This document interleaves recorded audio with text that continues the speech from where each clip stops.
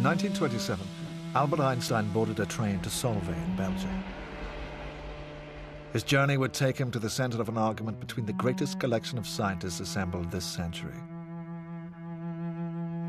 By the end of this conference, Einstein had lost a battle, and our understanding of the world had changed forever.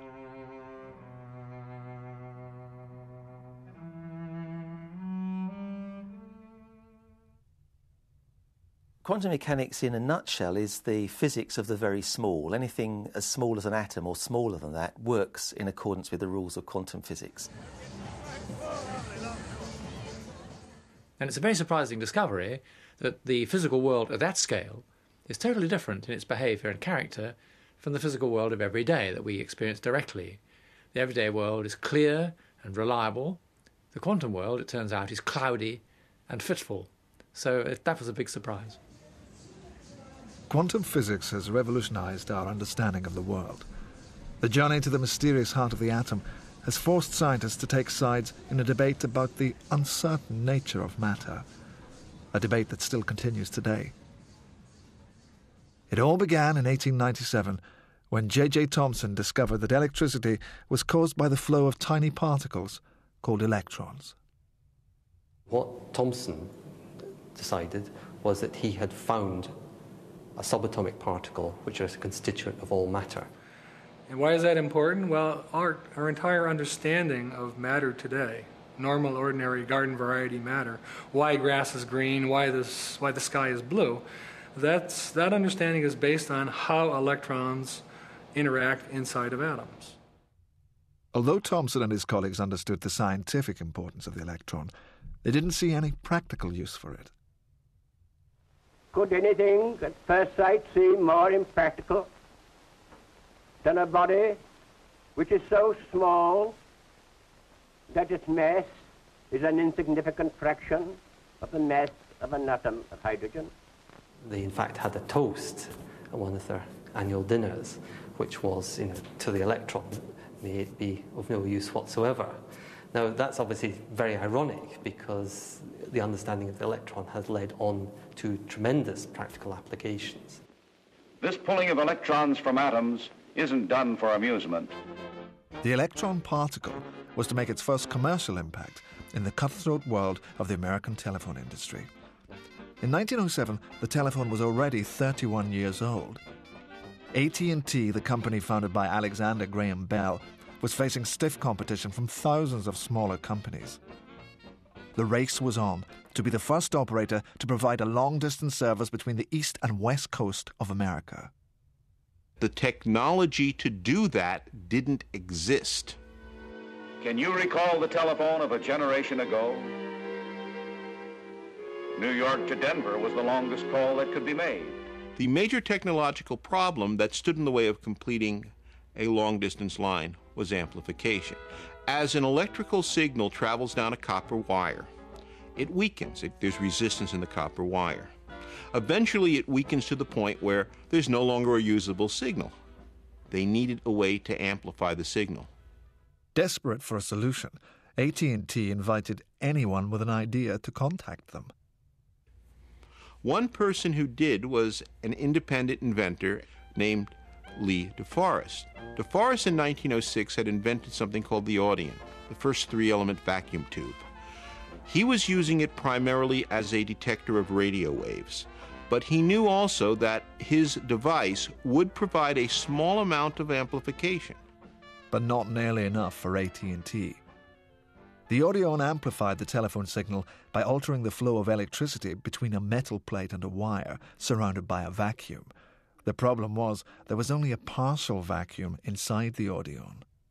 The space between the wire and plate is jam-packed with gyrating air atoms. And to reach the plate, the electrons would have to bump their way through them like midgets in a subway crowd. The solution was to pump out more air. By doing this, the first useful electrical amplifier was born. AT&T used these high vacuum tubes to complete the transcontinental telephone line in 1914. How much is your voice amplified by these repeater stations between New York and San Francisco? You say it. I can't. The figure is 10 with 99 zeros after it. It was only made possible because of J.J. Thomson's earlier discovery that electricity was the flow of tiny particles, electrons. Theoretical physics had a commercial value after all. A lesson not lost on AT&T. The transcontinental telephone line was an important step in knitting the nation together. The other effect it had was to firmly convince leadership at AT&T that bringing science in-house, hiring scientists, engaging them in doing research, was something that was a good business strategy. They set up the Bell Telephone Laboratory. The high vacuum tube, or valve, became the workhorse of a new communications industry. Commercial radio and later television were made possible by the valve amplifier. Yes, sir. If it weren't for these babies, there wouldn't be any radio. At the same time, scientists were wrestling with radical new ideas about how electrons behaved. At the end of the 19th century, it looked as though, essentially, we knew how the physical world behaved. There were the triumphs of Newton, which described how particles behaved and gave you means of calculating what they would do. And then in the 19th century itself, the great achievement was Clerk Maxwell's theory of electromagnetism. That showed that light was a wave-like thing, waves of electromagnetic energy. And really these issues seemed to be settled, and many great physicists thought all that was left was just to tidy up the details, to dot the I's and cross the T's. In the Victorian era, it seemed everything in the physical world was either a lumpy particle, like an electron, or a spread-out wave, like light.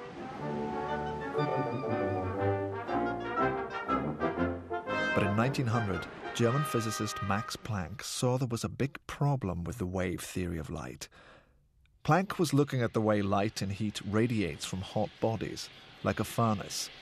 Everything known about physics said that the radiation should behave like a smooth, continuous flow, a wave. But the calculations done with the wave theory didn't match observation. Planck began to think about it, and he saw that you could get round this. The calculations were wrong because they were assuming that the radiation was behaving just like smooth flow, like the flow of water from a tap. He saw that, in fact, the radiation was not behaving that way. It was coming in drips, as you might say, in packets, one at a time. One packet of energy followed by another packet of energy. These packets consisted of so much energy, and so it was a quantum of energy, so much of energy, and that's where the name quantum and quantum theory comes from. Planck's quantum theory suggested the seemingly impossible. Light could be both a wave and a particle. It was so impossible that Planck stopped short of saying so. He found that you could only explain the way light comes out of atoms, the spectrum of light, in terms of little packets of energy coming out. But he never suggested that the light only existed as little packets of energy. And the analogy I like to use is with a cash dispenser at a bank. If you go to the cash dispenser at my bank, you can get money out in multiples of £5, but there's no way you can get £4 out because it can't give you coins, it can only give you notes.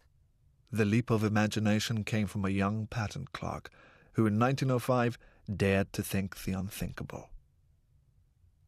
Einstein said, it's the light itself that only exists in lumps of a certain size. Einstein reinforced the concept that light had a particle character.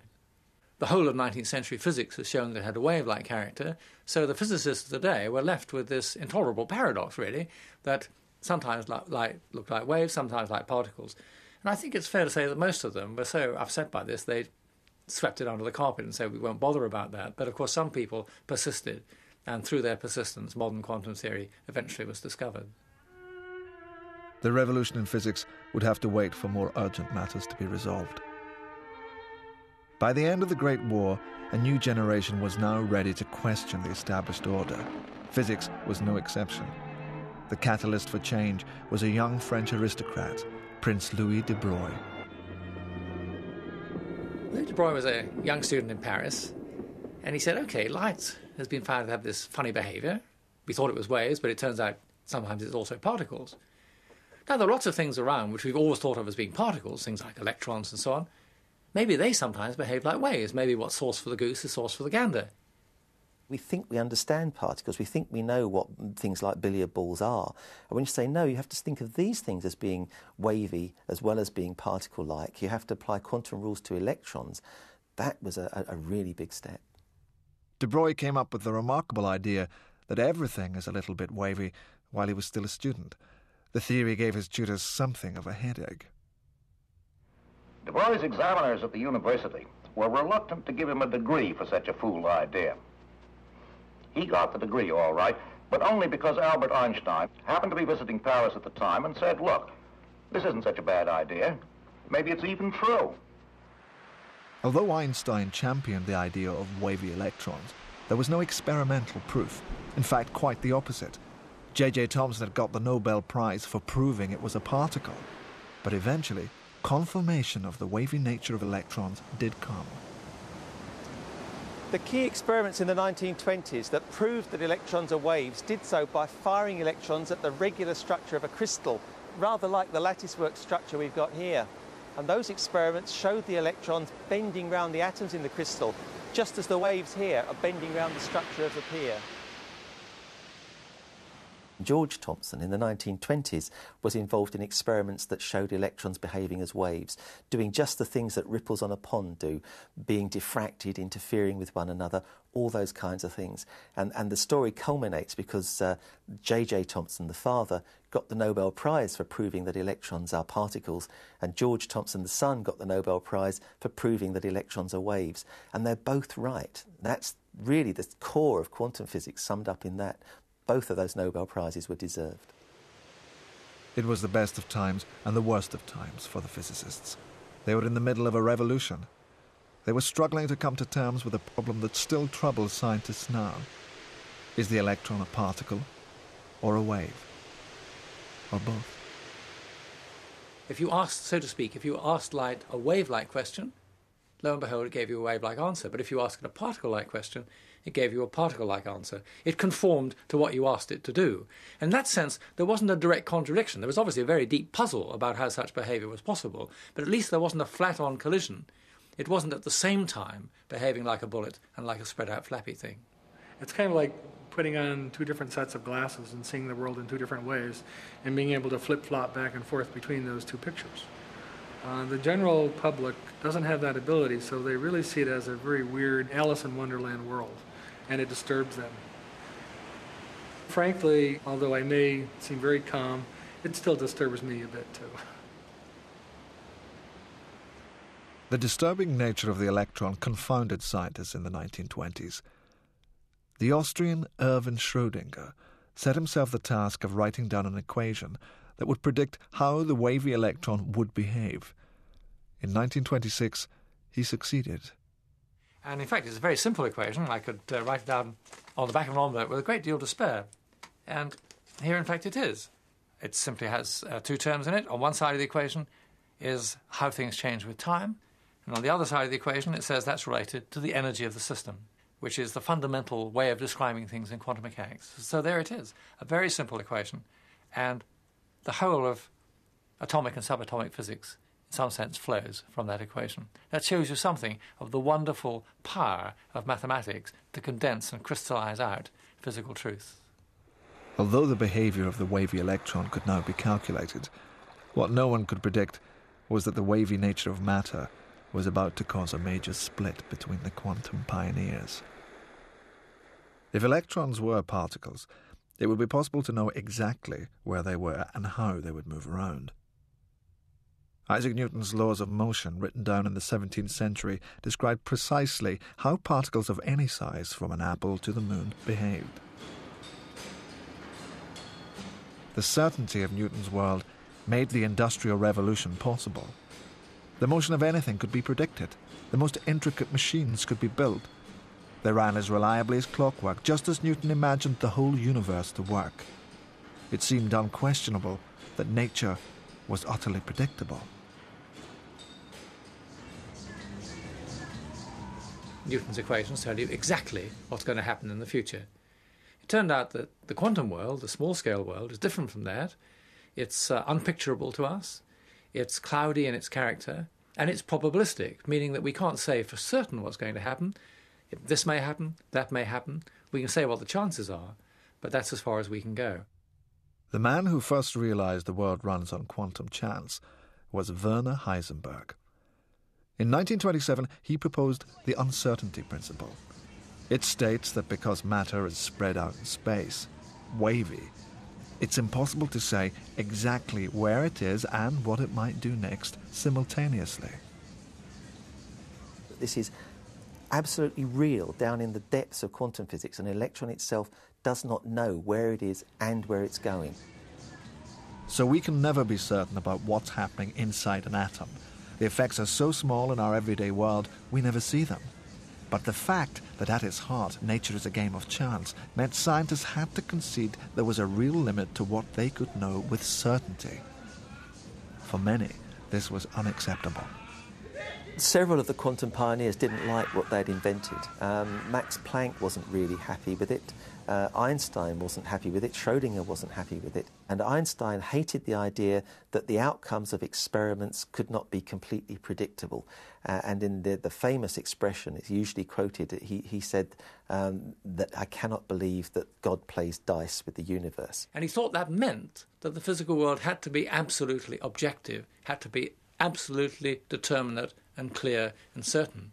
And of course quantum mechanics wasn't like that, and so he came to hate his grandchild. From across Europe, the greatest minds of the age came together to settle the matter of uncertainty. The place was Solvay in Belgium. The year was 1927. The single photograph that remains of the conference shows a unique collection of scientific genius. Max Planck is next to Marie Curie. Behind Einstein are the other great doubters of uncertainty, like Prince Louis de Broglie, the original proposer of the wave theory. And on the top row, Erwin Schrödinger, whose equation made mathematical sense of wavy matter. Schrödinger and the others were not willing to take the leap into uncertainty with the young Turks Pauli and Heisenberg. They've said, we've got to go with the new physics, that's the way the world is, you can't quarrel with that. And there's some quite sharp arguments and discussions between Einstein and Bohr on the one hand, and between people like de Broglie and a very sharp-tongued Swiss physicist Wolfgang Pauli, who essentially told de Broglie, I think, to shut up. He was being stupid. And de Broglie was a sensitive person and didn't like that, and he actually went away and did shut up. So it was a sort of turning point moment in which the young Turks won out over the old guard. He couldn't believe that the outcome of an experiment depended on chance. And that's what led Einstein, for the last 20 years or more of his life, to fight this more or less lone battle against the theory that was taking physics by storm and try to find flaws in it. And he kept trying to invent experiments, thought experiments, imaginary experiments that would prove that quantum physics couldn't be true. And every time he did, people found ways round his thought experiments and found that they didn't prove that at all. And ultimately, perhaps just as well for him, after he'd died, people actually did some of these experiments for real, and every time they found quantum physics is right, probability rules. By the late 1930s, quantum theory had found a new home, as European scientists sought sanctuary from Nazi oppression. So there was this huge shift of science to America. You have this rich country and you have this ability to apply massive technology and money to fundamental problems. But Americans, by and large, have taken quantum mechanics as a very useful tool and said, oh, don't bother me with all these philosophical arguments. I just want to be able to make calculations. And that's where our strength is, that we have taken this pragmatic viewpoint and ignored what are some troubling aspects. If we really sat down and thought about the philosophical meaning of what we were working with, we might not get anything done.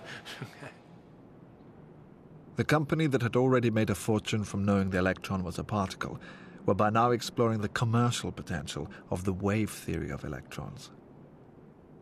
Bell Laboratories began a research program in the 1930s to investigate possible solid-state physics alternatives to the vacuum tube. Of course, we cannot build a calculating machine as flexible as the human brain. But even a man-made computer, designed to do hundreds of brain-like calculating jobs, might need an Empire State Building to house it and a Niagara Falls to power and cool it, if vacuum tubes were used in its construction. Vacuum tubes were power hungry. Vacuum tubes gave off a lot of heat, which had to be handled. Vacuum tubes wore out and had to be replaced. The goal was to replace the unreliable glass vacuum tubes with tiny solid devices that didn't need a vacuum to work. Scientists already had a good idea of how electrons moved inside a vacuum. They behaved like particles. These aroused monkeys throwing pebbles at a target through a shutter ably portray what goes on in a vacuum tube. But inside a solid, a crystal, the electrons behaved like waves, spreading out and bending around the atoms. To make electrons work in a solid, you need to know about quantum mechanics. And because electrons are not only particles but also waves, and waves are spread out, then the electron wave sample the overall structure of the crystal, just as the particle-like aspect of electrons carries the unit of electric charge. So in a curious way, the particle-wave duality of electrons is essential. Both aspects of it are essential for understanding how electrons behave in solids, and therefore how electronics works. In the early 1930s, solid materials were already being used in electrical circuits to detect radio waves. These solids were called semiconductors because they conduct just a little bit of electricity. Using quantum theory, for the first time, scientists could control the flow of electricity with precision. In the 1940s, this led to the development of semiconductor technology as a vital war weapon. Semiconductor radar could detect very small features like the conning tower of a submarine. It was this technology that Bell Labs used just after the war to create the modern era of electronics.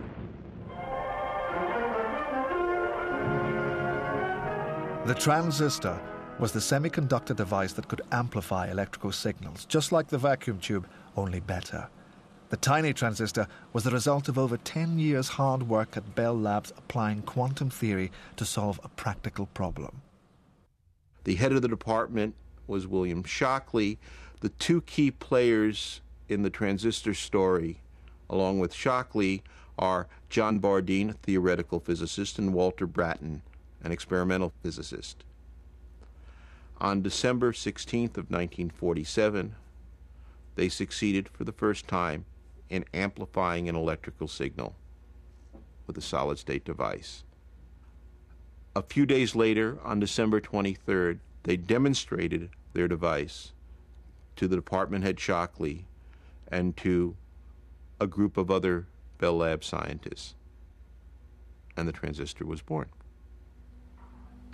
But it was a lot of hard work, a lot of brilliance on the part of the scientists involved. It was not, oh, what are you going to do at the office today? Oh dear, I'm going to go to the office and invent a transistor. It's a lot harder than that. The payoff was enormous. Through their efforts, you may be able to get music with a flick of your wrist from the so-called Dick Tracy radio. The miniaturization made possible by semiconductors laid the foundation for a new electronics industry. The first transistor took over 10 years to make. Today, 10,000 times more transistors than the population of the Earth are made every day. They're shrunk down to act as the pumps and valves that drive electrons around microchips. It all depends on quantum mechanics and the strange wave-particle nature of the electron. Over 100 years after its discovery, we can actually see what an electron might look like by using the computer technology it created. One of the neatest pictures that sums up the quantum world is the one where a ring of atoms has been made as a little fence. You can see the waves of what used to be thought of as quantum particles sort of filling this quantum corral, as it's called. They can't escape. They're stuck inside there, and the waviness is kind of frozen there and can be photographed. That's something that the quantum pioneers would have loved to see. Schrödinger would have said, way cool, dude. Don Eigler at IBM has used a quantum microscope to make pictures of atomic surfaces. Each step in this picture of a surface is just one atom high. On top of the atoms, the wavy pattern is caused by a sea of electrons. These are just the electrons which are trapped in the surface layer, but within the surface layer they're free to move around. These electrons are waves. And the waves, when they move, they sometimes bang into features on our surface, like the step edges or the individual atoms which might be sticking out of the surface. And when a wave bangs into something, it reflects off of that thing. And when you have a reflected wave adding together with the incoming part of the wave, it sets up what we call a standing wave. These are regions where there are large oscillations which are fixed where they are in space, and regions where the oscillations go to zero. I've always felt that the wave function was just a description of a reality. And the reality was deeper. It was a particle. And the wave function was just something mathematical up in a physicist's head. To actually see a physical wave function rippling across the surface is rather disturbing. If I was really honest, I'd probably have to tell you that I need to go back and reassess the way I've pictured the world. Well, I'm probably somewhere in error, or maybe I'm just a heretic. I don't believe in this wave-particle duality mumbo-jumbo. I think it's mostly just the leftover baggage of having started off understanding the world in terms of particles and then being forced, because of the quantum revolution, to think of the world in terms of waves. And we're stuck with this dualistic way of looking at these very small particles. Don't even think about them as particles. Electrons are waves. And if you think of them in terms of waves, you will always end up with the right answer. Always. The great debate on the nature of the electron and the meaning of the quantum world lingers on today. The success of quantum theory is unquestionable, but its meaning remains for each one of us to understand on our own terms. People sometimes say that quantum mechanics shows that God plays dice. I don't think that's the right way of thinking about it. What I think we should say about it is that the universe is not God's puppet theatre. It isn't under tight divine control. It is allowed in some sense to be itself and to explore itself. And perhaps the openness of quantum theory, the unpredictability of quantum theory, is at the level of atoms and lower, an expression of an openness which I think is in the universe all over. People have a kind of a deep religious need to know truth about the universe, to know how the universe works. That's why they're fascinated by black holes. And quantum mechanics is the most mysterious and exciting part of physics, and so it touches that chord. So it's not just the physics, it's this sort of mystic experience of knowing about ultimate truth. I think that's the appeal.